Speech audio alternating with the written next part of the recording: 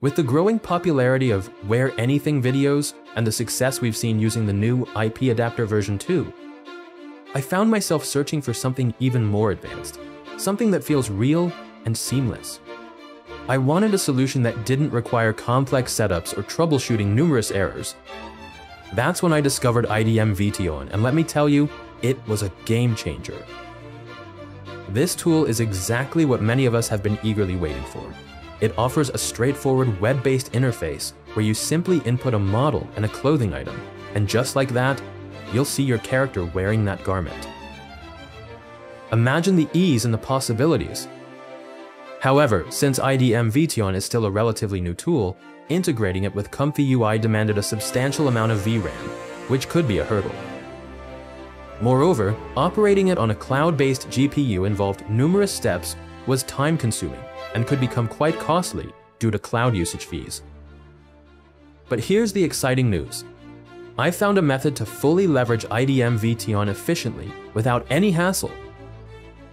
Additionally, I've developed a special ComfyUI workflow that further refines and enhances the output from IDM VTON, pushing your results to the next level.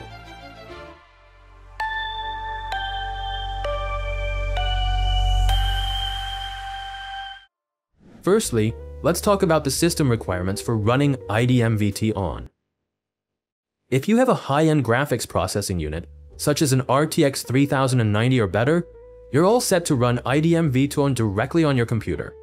This AI tool is accessible on Pinocchio, a platform where you can easily install it with just one click.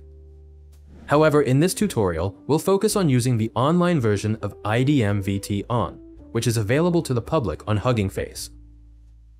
This option ensures that everyone, regardless of their hardware, can participate and use this powerful AI tool to digitally try on different clothing items on their characters. So, let's dive in and explore how to use IDM VTON online. To start, you'll need to upload an image of your character.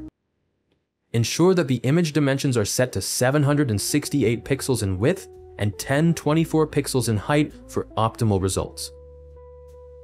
Next, upload the garment image you want your character to wear. This could be anything: a shirt, tank top, trousers, any piece of clothing. In this area of the tool, you'll need to describe the garment. Specify particulars like whether it has short sleeves, long sleeves, or is sleeveless. You should also mention the type of neckline, whether it's round, V-neck, or another style like a polo.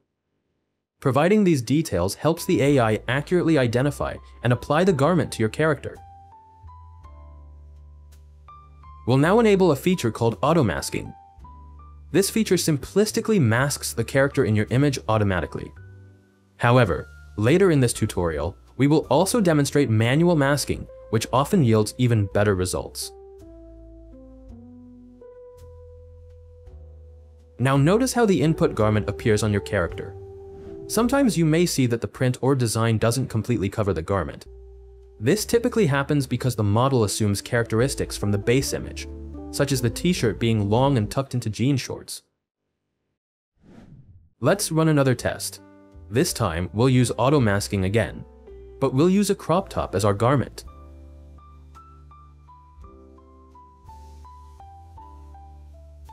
You'll see how well the IDM VTON model can work.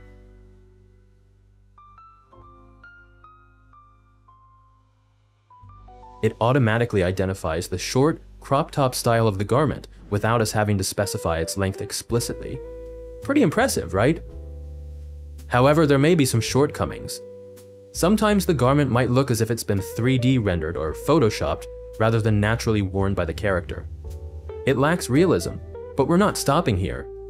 To enhance the quality, I've developed a specific post-processing workflow using Stable Diffusion ComfyUI tailored for IDM VTON. Here's what you'll do. First, upload the image that IDM VTON generated, then create a mask around the garment.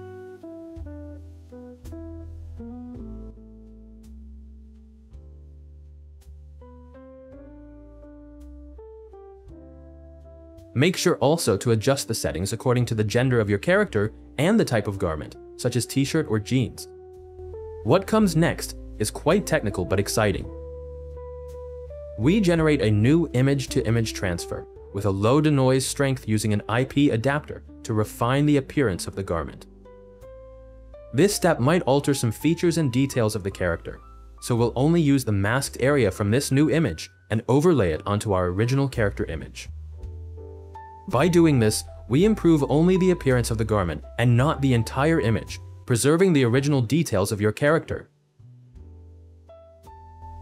By the way, you'll find a comprehensive workflow guide alongside a collection of both male and female models donning various types of clothing. These models have been pre-configured to align with the dimensions required by IDM VTON. Now, let's go into another example. And this time, we aim to go a little deeper. We're going to update our male character's attire, specifically his dress shirt, but with a twist. We'll employ the manual masking technique in this attempt. The goal here is meticulous. We need to precisely select the shirt on our character without accidentally altering the hands or any other parts of the image. This technique ensures that our modification is clean and focused solely on the garment.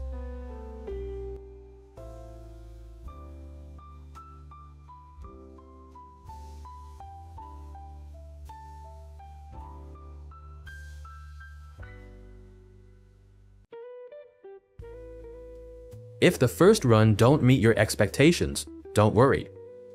A useful tip is to adjust the seed number in the Advanced tab. Tweaking this number allows you to regenerate the output. Repeat this process as necessary until the image quality is to your satisfaction. Remember, sometimes perfecting an image takes several tries. When you achieve a satisfactory initial result, it's time to refine it using my workflow. Here's where you can make your output shine. Alter the images and the mask. Tweak the prompt slightly, and then initiate the regenerating process. You'll see that the new item not only closely matches our input image, but also boasts a significantly enhanced appearance. This improved look retains the essence of the original while elevating its quality and fit. This approach shows just how potent and flexible IDM VTON can be when you integrate smart editing tactics and make use of the tools available. So, continue experimenting with different settings to master the subtle nuances of creating high-quality virtual clothing. Next, let's work on a long dress. This dress is sleeveless, and it's important to specify this in our prompt to ensure accurate results. During this process, we might encounter a small hiccup where the model misidentifies the dress as a tank top. But don't worry. All we need to do is regenerate the image using different seeds until we achieve the desired outcome.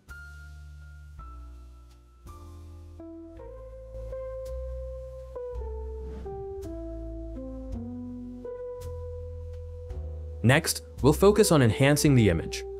For this step, we meticulously mask both the garment and any skin areas that have been inaccurately generated by IDM VTON.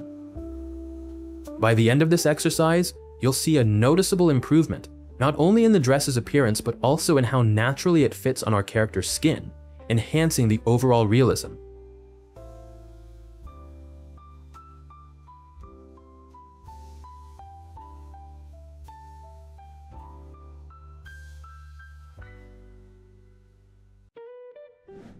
Moving on, let's tackle styling a sweatshirt using the same method.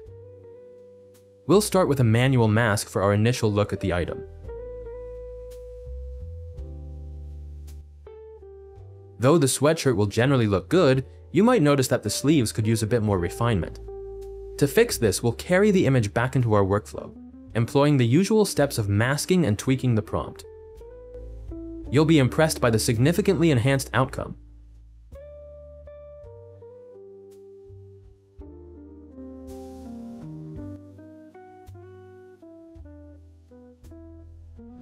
We've covered essential workflows and tips in this tutorial to help you use IDM VTON effectively. For more detailed steps, links, and resources, make sure to check the description box below. I appreciate everyone's support for my work, and I'm committed to optimizing this tool to eventually provide a streamlined workflow that can handle everything from beginning to end seamlessly. Remember to like, subscribe, and share this video if you found it helpful. Stay tuned for our next episode where we'll explore more exciting features and updates. Thank you for watching and see you next time.